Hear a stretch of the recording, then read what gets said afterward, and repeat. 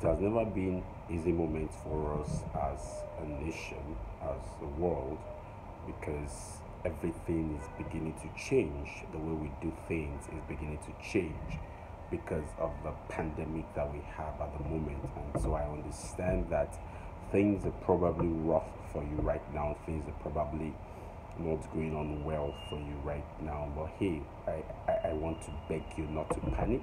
I want to beg you not to give up. I want to beg you not to lose hope of all that you do. Right? Just want you to relax and understand that these are trying times that will come and go. Life has not ended. All right, and for those of you who have lost one person or the other, I encourage you to please stay strong. All right, do not give up on life. I'm not here to tell you that it's not painful to lose someone. No, that's not what I'm here to tell you. But I'm here to tell you that I acknowledge that it hurts when we lose people that we love, no matter how old they are. I'm here to acknowledge that losing someone that you love is very painful. Losing someone that you care about is very hurtful. But I also want you to know that you'll get by. You get by because you have hope. You get by because you are resilient. You get back because you're dutiful. You will get back because you are not lazy. You will get back because you understand that life still exists. All right. So I want you to wake up every morning and encourage yourself and tell yourself that this is just life. My life continues. Now, it is not about being motivated. Yes, you need a lot of motivation at this moment. All right. So my message to you this moment is to those who are bereaved of their loved ones, to let you understand that I acknowledge that it is painful losing people that we love, and I understand how demanding it might be at this point in time. But I appeal to you to stay strong. I appeal to you to hold on tight and not give up. All right. I don't have the perfect words to say to you, and I cannot say that I understand how you feel at the moment. Yes, have I lost people before? I have. Not during moments of crisis like this, perhaps individual crisis moments. But experiences are not the same, and so I cannot say I understand how you feel because we are not the same. These losses that didn't happen at the same moment. They didn't happen due to the same circumstances. So I cannot compare. All right, and I cannot understand. I can only empathize with you, and I can only say that I can imagine what you're going through.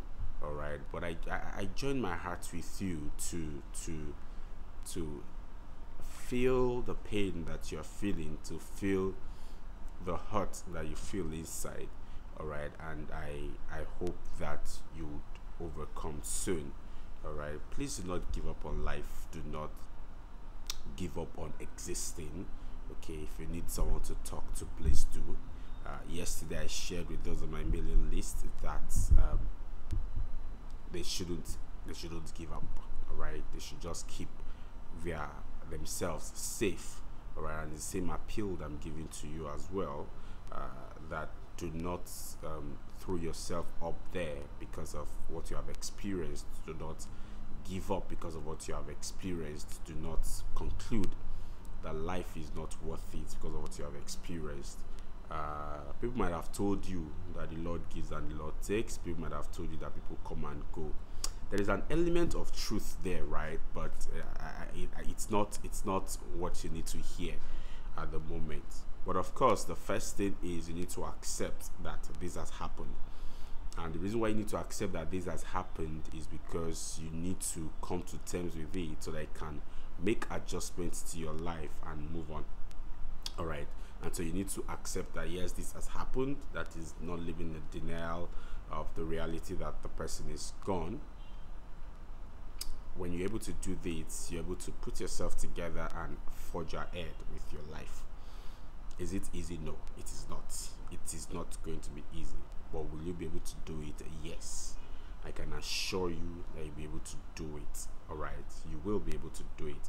Or perhaps you have not lost the person, or the person is ill at the moment. All right, and you're still shaky, and you are doubtful that the person would come out, or you are afraid. I want to encourage you this day that do not be afraid. All right, do not live in fear. Okay, whatever you can do to assist this person, do. Let the health authorities also do their work. Let the experts do their work. All right, whatever you can do to keep yourself at peace, to take away the anxiety and the fear, as long as it's healthy. All right, go ahead and do that. Sing, dance. Don't ponder too much. Don't think too much about it. Keep yourself safe. Check up on them. Don't resort to drinking or smoking, because this can become very habitual at the end of the day. But anything that you can do that is legal, that is healthy, to keep yourself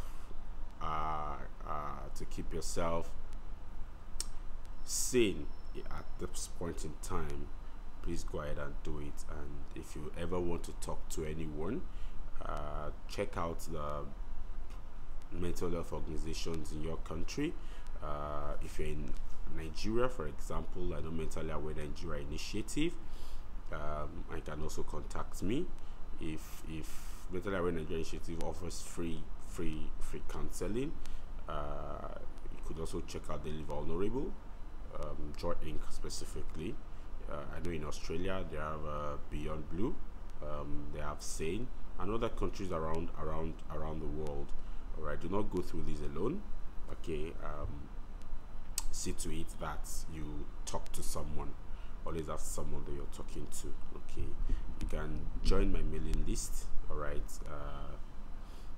I'm going to drop it at the end of this video. You can check out my YouTube channel. I've done lessons on how to cope with moments of grief and how long it should last and stuff like that on my YouTube channel.